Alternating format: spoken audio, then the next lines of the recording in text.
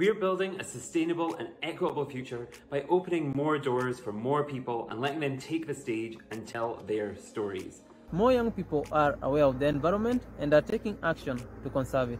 How are we building a sustainable and equitable future? I can summarize it in 3 words: youth, passion, and unity in the environmental space.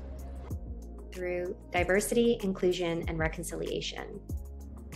Inclusive, accessible education.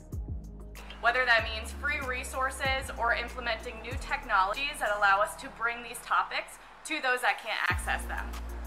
They are championing change in their communities. They are leading grassroots action on climate justice and environmental justice. We're advocates for ocean literacy and climate justice. Being good ancestors to our future generations. We're building a sustainable and equitable future by educating the younger generations so they too can be empowered to work for climate action.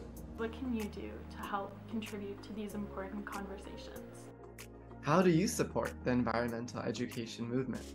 Will you join us